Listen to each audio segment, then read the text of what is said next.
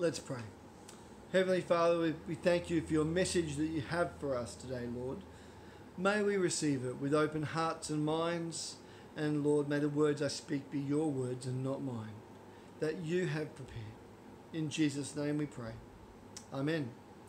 This message will be recorded in two videos which should flow straight on from each other.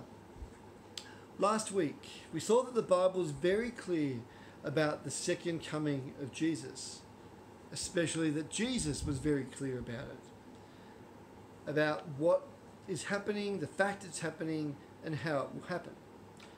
So what does that actually mean for you and I? What do we do with this information? Because if it's in the Bible, and Jesus told us himself, then it has to be pretty important for us, doesn't it? What is the meaning, and what should be our attitude to the second coming of Jesus Christ? Well, firstly, the meaning of the second coming of Jesus is set forth clearly in the Bible. The second coming of Jesus Christ will be a time of revelation. In 1 Timothy 6, verses 13 to 15, Paul wrote to his mentoree, "In the sight of God, who gives life to everything, and of Christ Jesus, who, while testifying before Pontius Pilate, made the good confession, I charge you to keep this command without spot or blame until the appearing of our Lord Jesus Christ, which God will bring about in his own time. God, the blessed and only ruler, the King of kings and Lord of lords." Peter recorded in his own letter in 1 Peter 4, verse 13, "But rejoice inasmuch as you participate in the sufferings of Christ, so that you may be overjoyed when his glory is revealed." See, God's been revealing himself to us since the dawn of time and humanity. He revealed himself to Adam and Eve personally in the Garden of Eden before the fall. He revealed himself in the person of his Son, Jesus Christ. Physically, when Jesus came to earth. And it was personal because he led people to healing. He forgave them.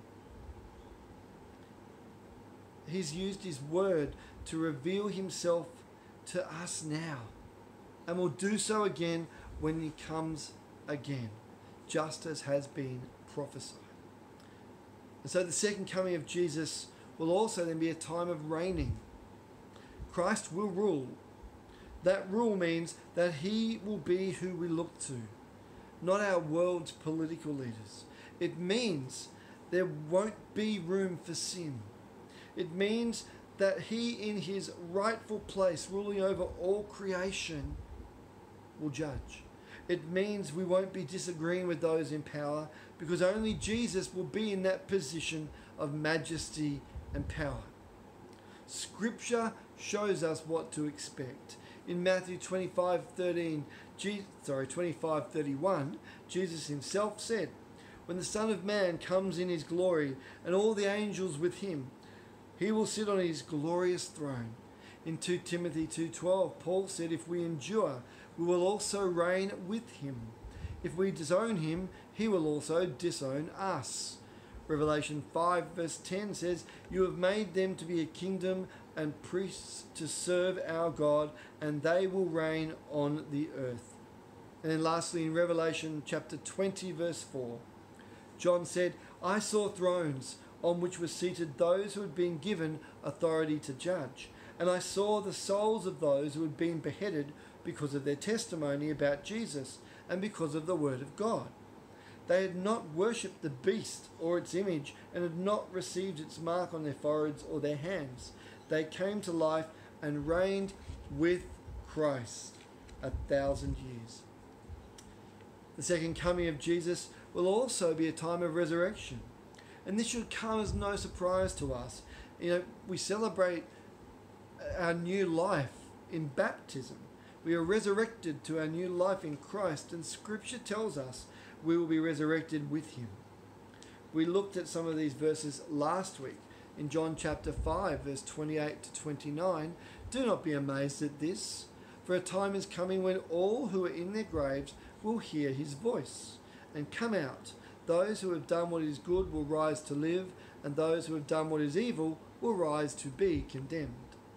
Paul wrote in 1 Corinthians chapter 15, listen, he said in verse 51, I tell you a mystery. We will not all sleep, but we will all be changed.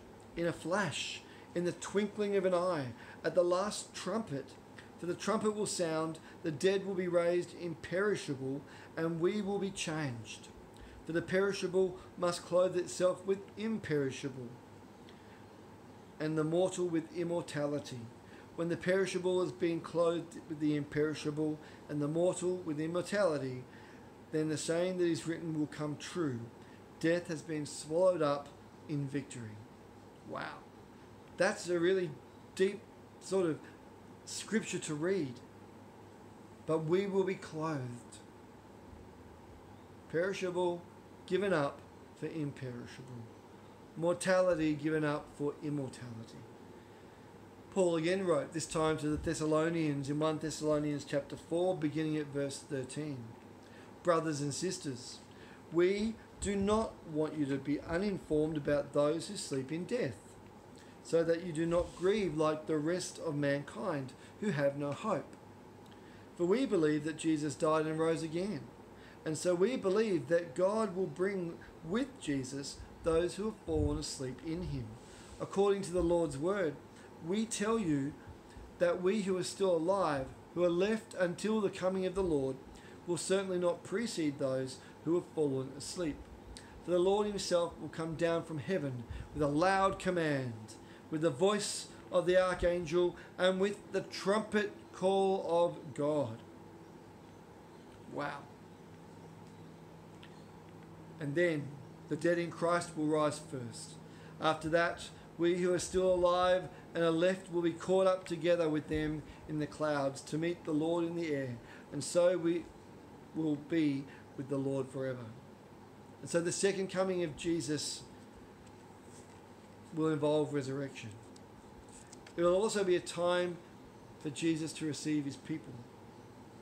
In Matthew 24:31, it's recorded that Jesus said, and he will send his angels with a loud trumpet call, and they will gather his elect from the four winds, from one end of the heavens to the other.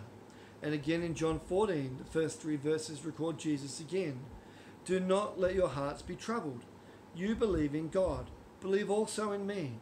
My Father's house has many rooms. If that were not so, would I have told you that I am going there to prepare a place for you? And if I go and prepare a place for you, I will come back and take you to be with me, so that you also may be where I am. And lastly, in 1 Thessalonians 4, Paul's words are recorded, beginning at verse 14. For we believe that Jesus died and rose again, and so we believe that God will bring with Jesus those who have fallen asleep in him. According to the Lord's word, we tell you that we who are still alive, who are left until the coming of the Lord, will certainly not precede those who have fallen asleep. For the Lord himself will come down from heaven with a loud command, with the voice of the archangel, and with the trumpet call of God.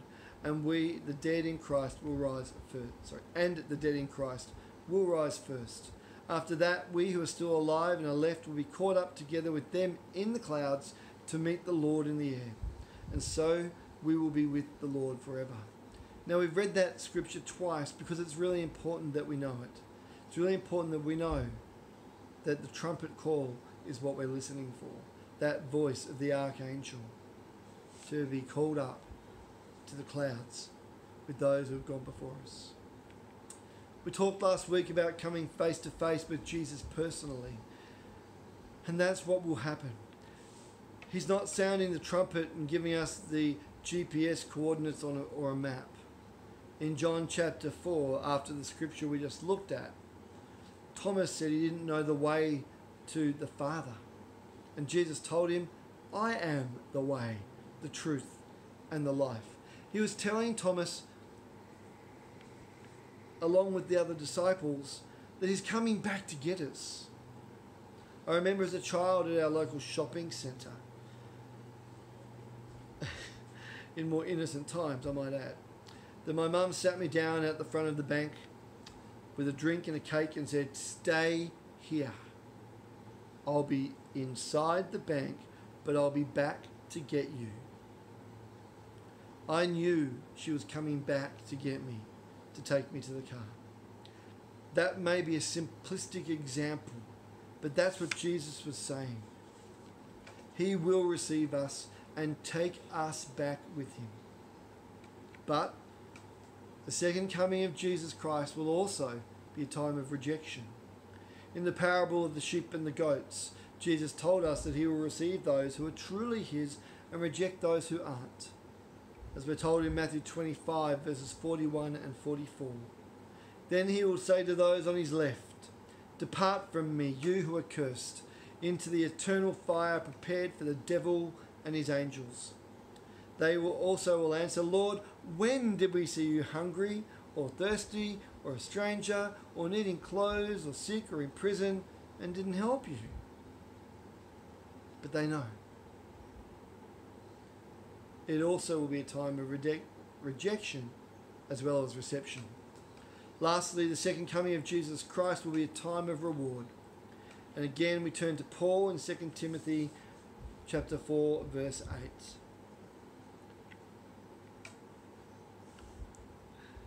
"Now there is in store for me the crown of righteousness, which the Lord, the righteous judge, will award to me on that day, and not only to me, but also to all who have longed for his appearing." This leads us to our second and last major point. When we know what the second coming of Jesus means for us, God's revelation, Jesus' reign, our resurrection, etc., we also then see that the Bible declares what our attitude should be toward the second coming of Jesus Christ.